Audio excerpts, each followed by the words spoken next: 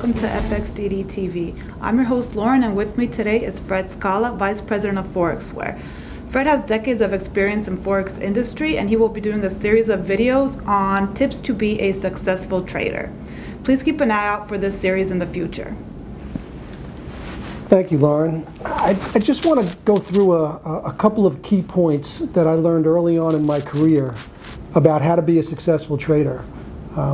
As you see from this screen that's up, three groups of squiggly lines that make no sense to anyone. But I think it's very important to know what your personality type is. If you look at the top line, it's a bunch of squiggly lines, high and low, high and low, high and low. And what it really represents is the mindset of a short-term trader. A short-term trader is someone who buys at 15 and sells at 16 and then buys at 11 and sells at 13. And it continually may do 20, 50, 100 trades in a day, all with small losses and small profits. And he sets his targets as such with small increments.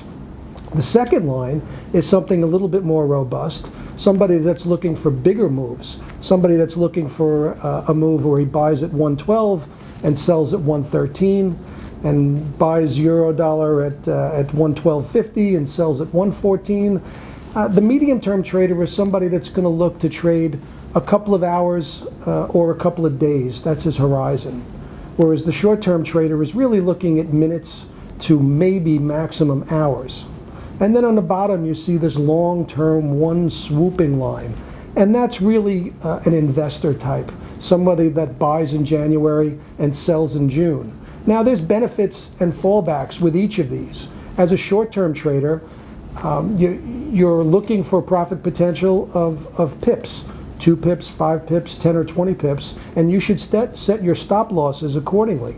So you don't want to put a 50 pip stop loss on as a very short-term trader. It's not where you want to be in terms of your risk management approach.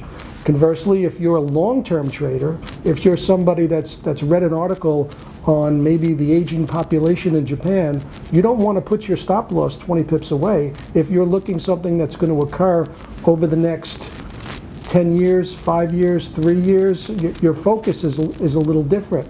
And it's very important to know what type of trader you are. If you're a short-term trader, that's fine. You're going to do 10, 20, 50 trades in a day and make small losses and small profits, and hopefully your profits are much more than your losses, but at least you're going to be focused on what your strengths are. As a medium-term trader, you're going to be able to set your stop losses once again. If you're looking for profit potential of 50 points to 100 points to 250 points, you don't want to leave a stop loss 10 pips away, because you'll constantly be running into stops and you'll erode all your capital. So you have to keep that all in mind. As a long-term trader, somebody that I said buys in January and sells in June, you're going to have to sit through a series of numbers. You may sit through 3 or 4 different GDP numbers and 3 or 4 different non-farm payroll numbers.